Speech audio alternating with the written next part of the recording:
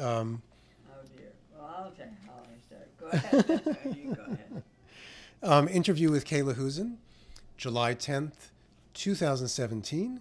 We are at Kendall Square. I'm Eric Marcus. Tape 1, Side 1.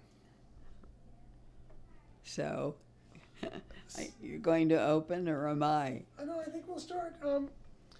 I wonder if there's anything you'd like to say to the many people who have written to you after I invited Making Gay History fans to share their thoughts with you. Well, I was going to get to that. But anyway, I'm thrilled with your podcast project and thrilled to be in it. There's a saying that those who don't know history are doomed to repeat it. But history teaches the younger generations what sorts of things they can do and not do in order to advance the cause. I love being a pioneer and passing along gay history in photos and in text. I've written some about it, but I'm more famous for my photos of historic events. And Eric, your podcast reaches listeners for a wide range of all walks of life. In people in the East and the South, the Midwest, the West, even Australia. It's really worldwide, and as our movement is worldwide too. So I'm really thrilled with your podcast projects.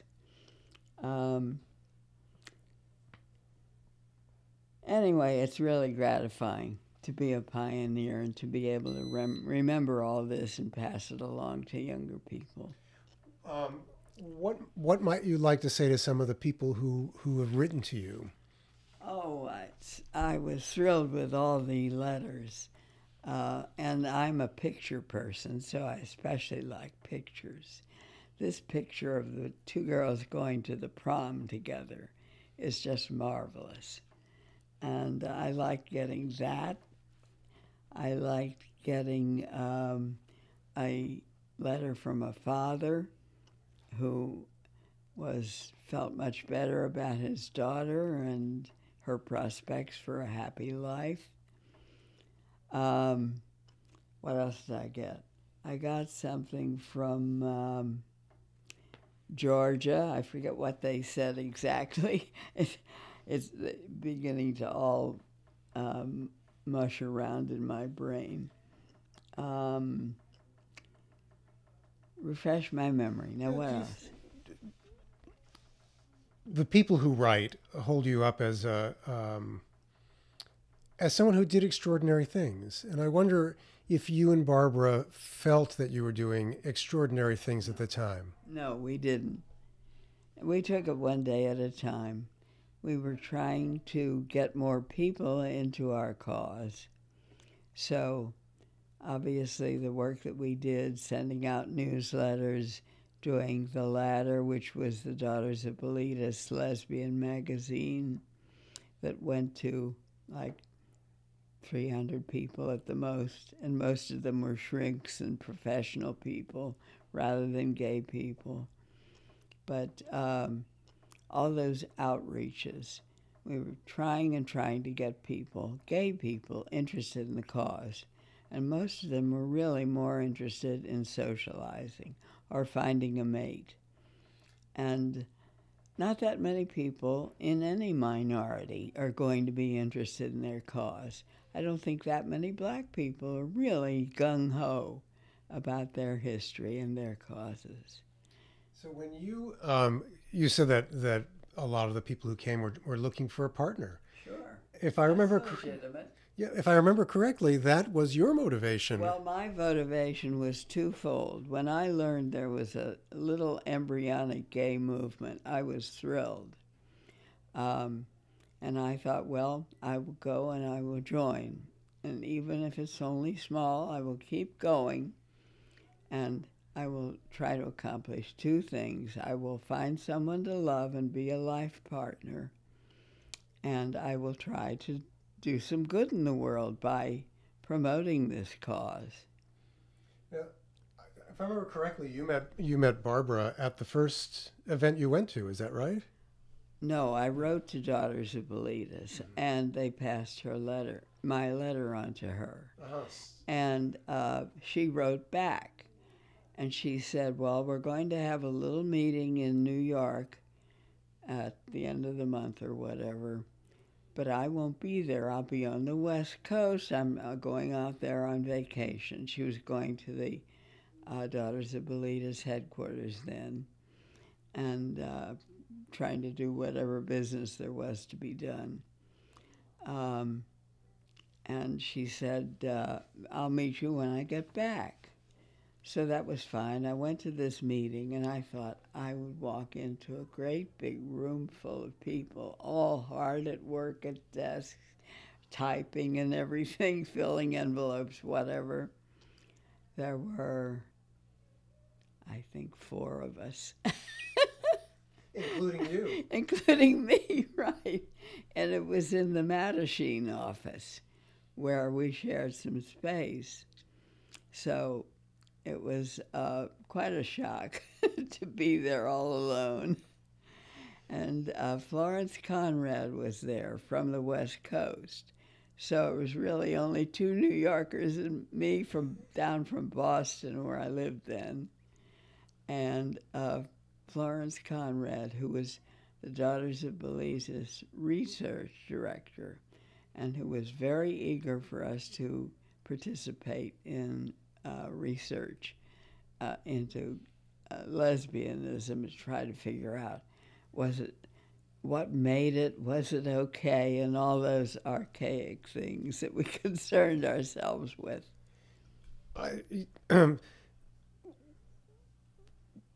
Did you have a sense that there was a lot of work to do, given how few people were there, or did you? Oh, of course. We couldn't think what to do to get this organization off the ground.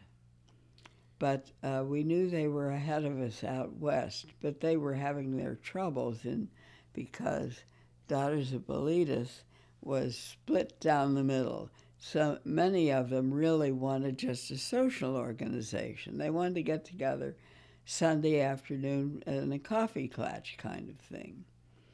And the other half wanted to try to do something more political. They didn't know what, but they were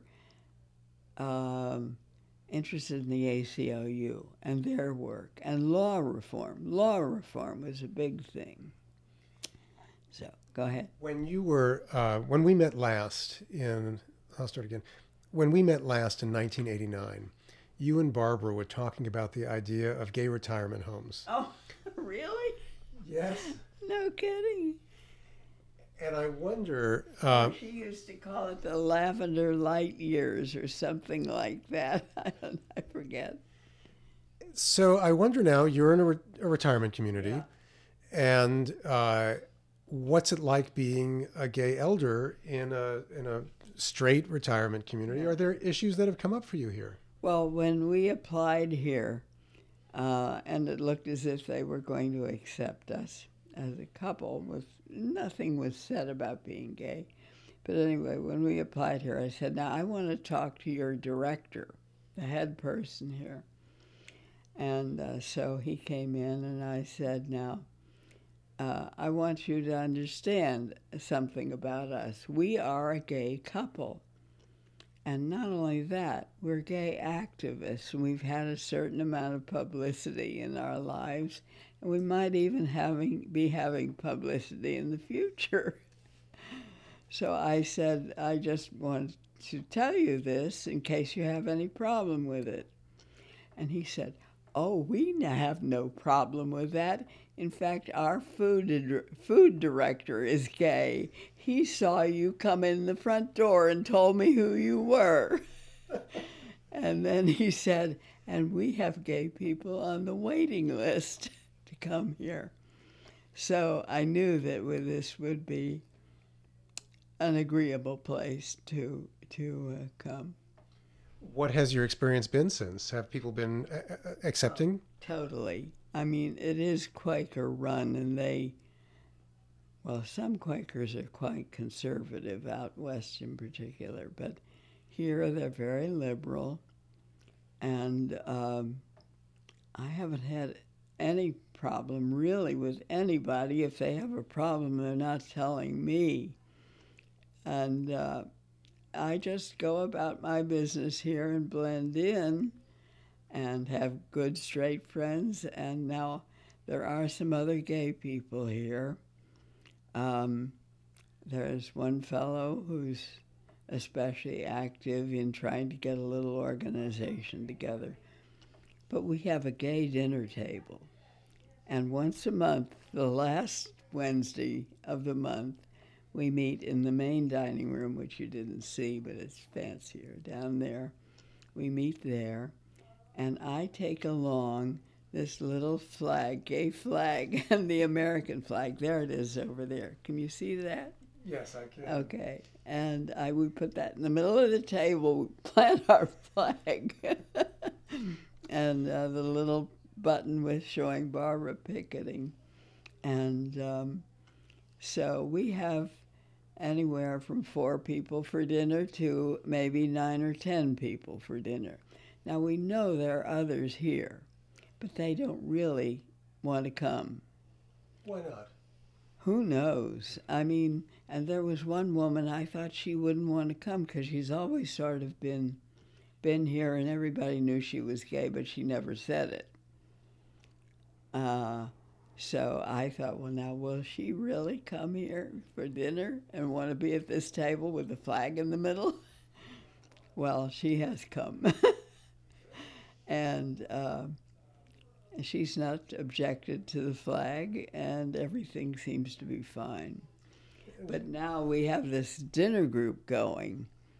I know there are a couple of others, but a couple of guys, they don't really want to come. They like to eat later and cook gourmet food and so forth. So I think it's maybe an excuse. I don't know. But I'm sorry, I lost my train of thought. You said that you blend in, but I did notice that on the back of your scooter. Yeah. Can you describe what you have on the back of your scooter? I can't remember.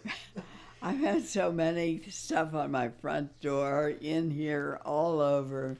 What do I have back there? Can you describe what this is? National Equality March, June 11, 2017, worldwide. So you keep up with the news. Oh, I watch Gay News USA every Saturday night with Ann and Andy, Ann Northrup and Andy Hum. And it's a lifeline for me, that and Philadelphia Gay News. Sometimes I've seen Windy City Times. So I keep up pretty well. And what do you think of, the last time we talked was nearly 30 years ago, and a lot's happened since then. What do you think of the world now for LGBT people? Very dangerous in many places, very, very wonderful in others. It's just quite a mixed bag at this point in time. And the more our cause advances, probably the more homophobia will emerge in various spots of the world. It can be dangerous. It can be wonderful. Who knows? What is it, and I always avoid asking the feeling questions, but it feels appropriate. What does it feel like having been one of the people who was there at almost the very beginning? Yes. And Before Stonewall. Well before Well Stonewall. before. And to see your work come to, what is it like to see your work having flowered in this extraordinary way? Oh, it's fabulous, especially when gay marriage came along. That was really a breakthrough. That was wonderful. Why was it wonderful? Well, it gave us, legally at least, legal equality with straight marriages. And hopefully, the equality that isn't legal but is social, and that we also crave. If Barbara had lived, would you have married? Oh, yes, undoubtedly. That's not in question. We were in Toronto when marriage was legalized in Canada, and a lot of gay friends were rushing out and getting married. But we didn't want to do that. We wanted the whole thing fully equal in the United States with all the advantages. That's what we wanted. We didn't want anything short of that. So we didn't take advantage of it up there. I need to look at my questions because my memory isn't what it used to be either. Who were your heroes in the movement? Oh, well, early on, I would say way back when, in the dark, dark ages, I would say there were a couple of women lawyers in Chicago. I'm not sure they were out, so I won't give you their names. But Pearl Hart was yes, one of them. Pearl Hart, right. Yes. Did you ever meet Pearl Hart? No, but Barbara was very fond of her, and I think Pearl Hart left Barbara a necklace or something that was very lovely. And I'm not sure I still have that or what's happened to it. I can't keep track of all my artifacts. But we thought very well of Randy Wicker, who has since taken up rather some peculiar positions, we feel, and doing some strange things. But initially, he was the first to call for picketing, and he was the first to have a public picket at the Whitehall Induction Center in New York. And let's see, was I there? Gee, I can't remember. I have pictures from there. I'm sorry, That's I okay. really don't remember if we were there. But I know we admired Randy, who was, willing to be a standout. Oh, I know. He also went and picketed a shrinks lecture. Did you know about that? No, I don't think I knew about that. What is that college that's free that's down in the Bronx, or rather down in the lower Manhattan? The New School. No, not the new. Oh, Cooper Union. Cooper Union. Yes, we picketed at Cooper Union. There was a shrink there who was speaking on homosexuality and illness or something. I've written it up, but I don't remember the exact title. Was his name Charles Socarides? No. No, it was somebody else? No. It was somebody you never heard of. But all the shrinks subscribed to it. Some of them were more famous than others for their books and their aggressive approach. Dr. Dince, I think it was, D-I-N-C-E. Never heard of him. Anyway, Randy got up in the audience and demanded equal time for a rebuttal. Well, that was unheard of. Nobody had ever confronted a shrink that way in public. And anyway, he was afforded 10 minutes only. But, he gave a nice little presentation. He was brave, and then he went on late night TV and all those things.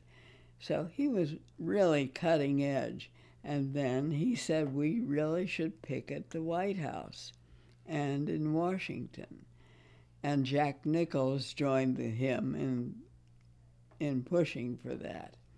Frank Kameny down in Washington thought that was a little too far out maybe, and what would we focus on. And then Castro was threatening to put homosexuals in internment camps.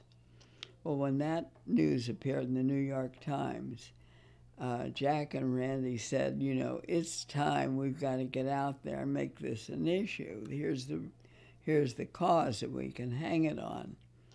So anyway, that's how the first pickets in Washington came about. And they had only, I think, 10 people. And we weren't there. I was in Ohio with, my grandfather was ill and dying. And so anyway, we were out of New York area. But when they found out that the world didn't fall in, the sky didn't fall, they decided it was time for another White House picket, this time with publicity and really good, well-done signs and all of that. So that accounted for the first really substantial White House picket. And Barbara and I were there. People say to me, well, you're not in any of these pictures. Were you there? I say, yes, I was behind the camera taking the pictures. I even had a good friend of mine say that to me, were you there? I said, John, I don't know whether to laugh or cry. Anyway, we were at the first the first big White House picket. I was at the Pentagon picket, so was Barbara. And we didn't get to the State Department picket. But we also then switched to Philadelphia and the what is it? Independence Hall. Is that what I'm saying? Is that right? I'm running out of gas. Anyway. So when you went to those pickets, I just have one question about that. When you went to those pickets, what was it like being there? Was it scary? Was it exciting? Well, Barbara refers to it as scary in some of her interviews. I didn't feel that way because, frankly, we found out by experience very early on there was no danger because nobody expected us. And we came out and people couldn't believe it. Their mouths were hanging open. One woman said they're just actors.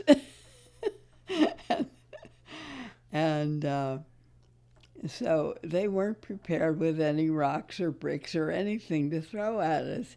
They were just dumbfounded, and Frank would address the crowd. There's one picture of Frank addressing the tourists in front of Independence Hall, and they are just looking incredulous that this guy would be standing up and saying he was a homosexual and saying why we should have equal rights.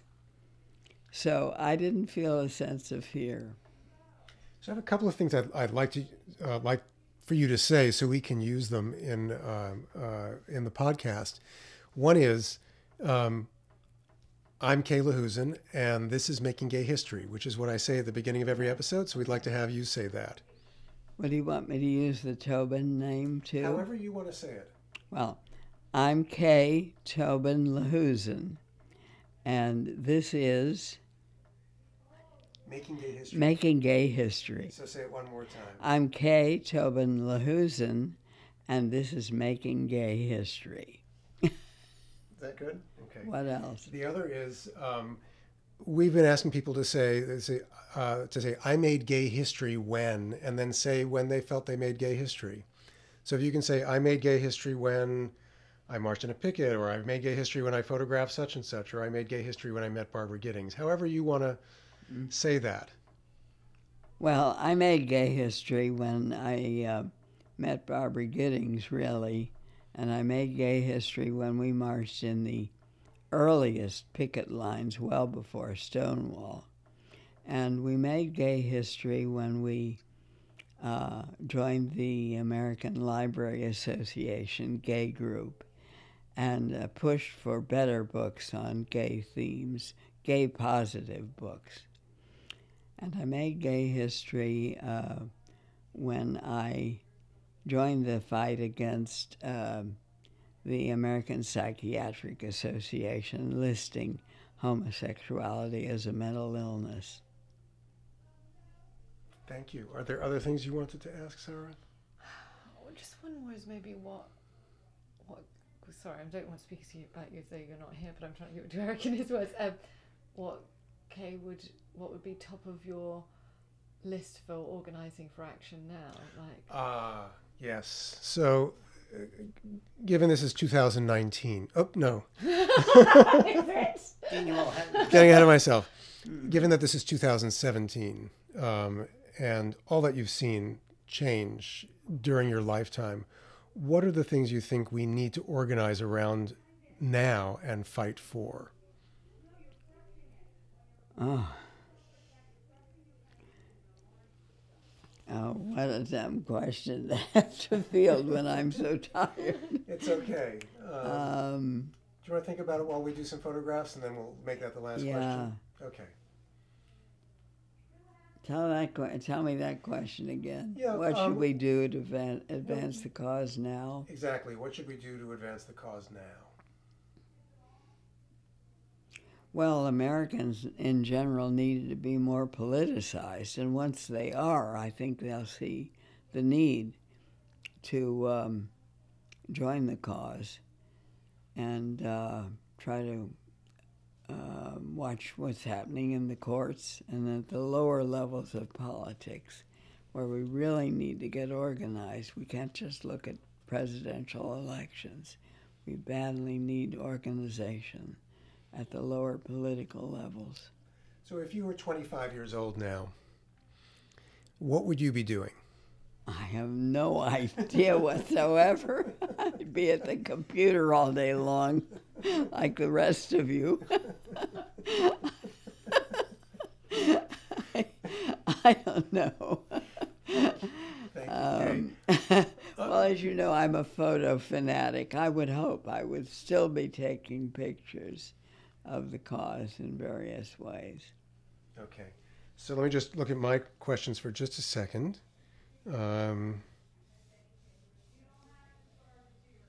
Okay, that should do it. Mm-hmm. And so let's take some pictures. All right. Is there anything you want to add? That's no, that's the question. I always tell people, so is there anything... Well, what did I write down here that I can't even read? The question is there, if there's anything I haven't asked that you'd like to comment on, please do so. Well, I think we'll begin to realize that so much of the world is passing us by and being better on the gay subject than we are. And I think gay people have got to wake up and realize, politically, we just have to organize. And I think we'll always have to organize. I think we'll always have to be vigilant, unfortunately. Thank you. It's so wonderful to see you again after so long, Kay. Thanks. Well, I had a good time with your book. I had a good time with you today. Okay. When did Carla J begin her movement activity? He's got her on his list. Yeah, I don't know. I'm forgetting when Carla J first got I don't think she's been in that long. No, not as long as you. Well, nobody's been. No. Actually, Barbara was in much longer than I. There aren't many people living today who've been in as long as you have. I know. Yeah. You are. Actually, that brings me to one of my first questions. Are you set, Sarah? Yeah, I'm set. Okay. Yeah. How do you feel about being called one of the mothers of the movement? Well, I don't think of myself as a mother of the movement because there were a lot of people before me. Not a lot, but certainly my partner Barbara was in the movement well before I was. We met in 1961, and she was in the movement in 1956 or something. She found her way to DOB. And they had already just established that. What I'm thinking is that for young people now, because you're still here, Mm-hmm. It's one thing to think about the people who are gone, who have died, but of the people who are living now, I guess I'd have to say I think of you as one of the mothers of the movement. Oh, well, that's kind of you. I think it's the truth. So, How did these dinners start? Well, it's hard to say these particular dinners because Barbara and I used to talk about a gay retirement home and how that was so desirable. And that was years before we came to Kendall. But I always hoped that there would be something here that would enable gay people to get together. The exact form I didn't know. But I don't remember how it was that we fastened on to a dinner club. But here there's a German club, a French club, a vegetarian club for dinner. The vegetarian's the biggest. They're huge. So, who did you talk to first about organizing this, or were you the principal organizer? No, I wasn't, but I did promote it when I heard that Carol and Marge were coming here and first met them. I talked about it, I think, with them. But I'm not an organizer. I'm an activist. I go out and march, and I do photography of other gay people. I like to promote through photography. But I was never one to get involved with, what were we talking about? Organizing. Yeah. But Carol and Marge were ideal for it. But we talked about, wouldn't it be nice to have a dinner table or some way of getting together? Now we have that. I still think we should have a gay movie night and once a month and show a gay-themed movie. I see there's a centerpiece on the table with the rainbow flag and the American flag. Who's behind that? Well, I dreamed that up. As a photographer, I'm always looking for items that will stand out and be helpful in conveying what's at hand in the photo. So this has the gay flag and the American flag and artificial flowers, all of the rainbow colors. And the interesting thing about having this in the dining room is, for example, when we get up to leave the table and I'm moving away here through the crowd, and I'm holding this thing in my arms as I drive out on my power chair, I've had people come up to me and they say, "Oh, my son is gay," or "Oh, my daughter is gay and has a partner." I mean, these parents here who have gay children, they need somebody to talk to about it. And they don't feel comfortable talking to their straight friends. Very often they don't really know exactly how to talk about it. So I just love to move around here with this centerpiece of the gay flag and the colors. So it's your calling card. Well, in a way it is. Kay, our listeners know you from that interview I did with you and Barbara 30 years ago in your cozy living room in Wilmington, Delaware. We've had tens of thousands of people listen to the episodes in which you're featured. And they're curious about what life is like for you here as someone who devoted her life to activism and now is in a retirement community. What is your life like? Well, people, I think, have heard of me. A lot of them have seen me with this lovely artifact. I have pictures all over my room. I'm reduced to one room now in skilled nursing, but I have my photographs of the earliest pickets in our cause and assorted other photos of other pioneers, including Barbara. And I feel I'm pretty well integrated. If there are people who don't like me, I don't hear about it. And I imagine you don't care. Well, I mean, you always know there's some homophobes if you get a big crowd of people, but they're fewer and fewer. And I just take it for granted that I'm accepted. And I don't hear to the contrary, because if they don't like me, they don't say so. Or it's for other reasons. I think that's. Oh yeah, just like quickly, like when you moved here. Yeah. When did you move here, Kay? 1970, end of the year. To Philadelphia. Oh, to I mean, Philadelphia. actually, to Kendall. When did you move? Yes, in 1970, the very end, I think December. And Barbara died in 71. So Barbara died in 2001. Was it 2001?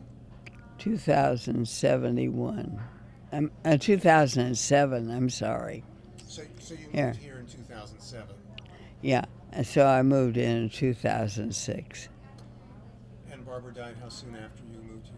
Well, it wasn't too many weeks after, but I can't remember exactly. In February, February 18th. She was sicker than we realized when we moved in. Yeah. I so vividly remember spending that time with you and Barbara. It seems like yesterday. I had a picture of it, too. Yes, I'm very fortunate to have been photographed by Kay Lahausen, who's going to have an exhibit at the New York Public Library for the 50th anniversary of Stonewall. You know, I heard about that, and Jason said he would send me his address so I could be in touch with him. But I haven't received that yet, so I thought maybe the idea was abandoned. Not at all. I'm going to see Jason on Wednesday, and I'll tell him that we saw each other and that he needs to be in touch with you. Oh, that's all right. I mean, if he has no reason to be in touch with me, it's okay if he isn't. Well, he's lucky if he gets to talk to you. Oh, not at all.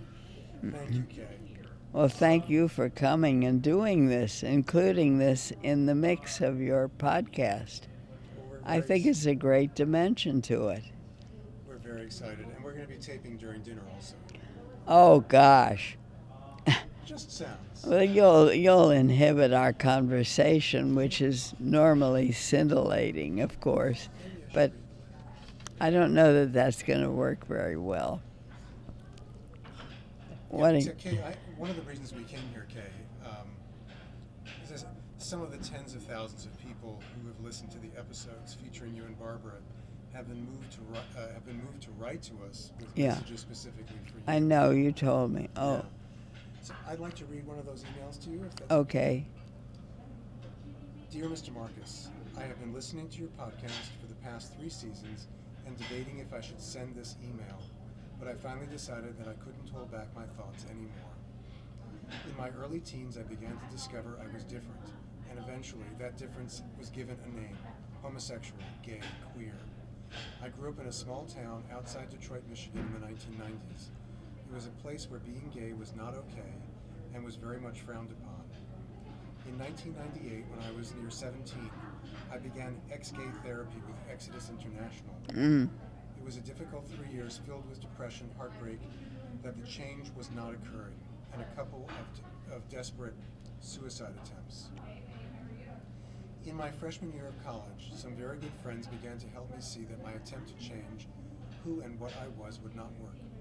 One of these friends, Katie, one day said to me, "You keep saying you are sick and not well. Did you know that psychologists don't agree?" Katie then proceeded to show me an article about the AMA stating that homosexuality was no longer a disease. I know it may sound ridiculous, but to this scared and desperate 19-year-old kid, it was the start of a long string of little crumbs that would lead me to accept who I was. In your interviews with Barbara and Kay, I am not afraid to admit I openly wept. I finally got to hear the voice of the person who made that one article, that first little crumb, happen. If at all possible, can you please say to Kay, thank you? Oh, I don't remember which article. I wrote so many. If not for that first little moment, I would not be an out gay man, happily married for 11 years, and enjoying every minute of my Wow, life. what a great letter. There's more. Your podcast is about our history and our heroes, or in this case, her O's. And I wanted to say a personal thank you for bringing these voices to life. Sincerely, Chris Bodwell, Seattle, Washington. Gee, that's a great letter. I'd love a copy of it. Could you send me one? I will leave this copy with you. Oh, great. Well, you know, my care has always been for those people who were out in the sticks and who felt all alone, or who were young and they couldn't tell their family and they didn't know who to talk to, and they had a lot of screwy ideas about it being bad. So I know a lot of people are very eager to find others. They go to a gay bar, they maybe hook up with somebody, and they get connected that way with the gay population. But they don't feel a care for those who are isolated or young and stumbling around. So I think it's important to get a letter like that, don't you? Yes. The kids are important. Thanks, Kate. Okay. Well, I'm glad you appreciate my lovely centerpiece. I didn't put the flowers together. I couldn't do that. A gay man did that. So, Kate, during dinner, where will be the most comfortable place for you to sit? Where you are now? Probably. Okay. So we'll make sure. I mean, it's always good not to have to squint in the sun. Okay. Let me make sure I get these leads out of the way. Okay. Can we all get around this table? Yeah. Well, I think 'cause it's a special tonight, so it's not the full complement, I believe. Okay, so should we? yeah. Everyone's coming back at what? Any minute now. I'm amazed at how many people listen to